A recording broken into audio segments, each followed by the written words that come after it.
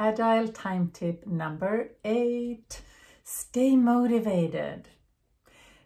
So in Agile, you want to make sure that your team stays motivated. And you need to stay attuned to what they might be needing.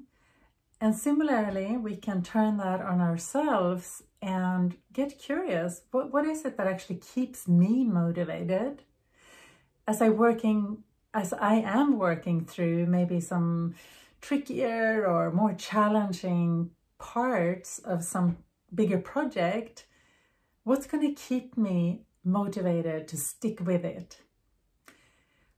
Think about it for yourself. What motivates you?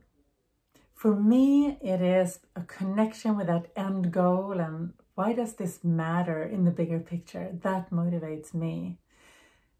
I also feel motivated by any feedback I get along the way, any appreciations that, all right, I am actually delivering value, providing something of value.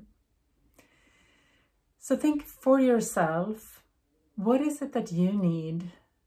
And how can you self-motivate to keep going even through some potentially rough patches of a bigger initiative?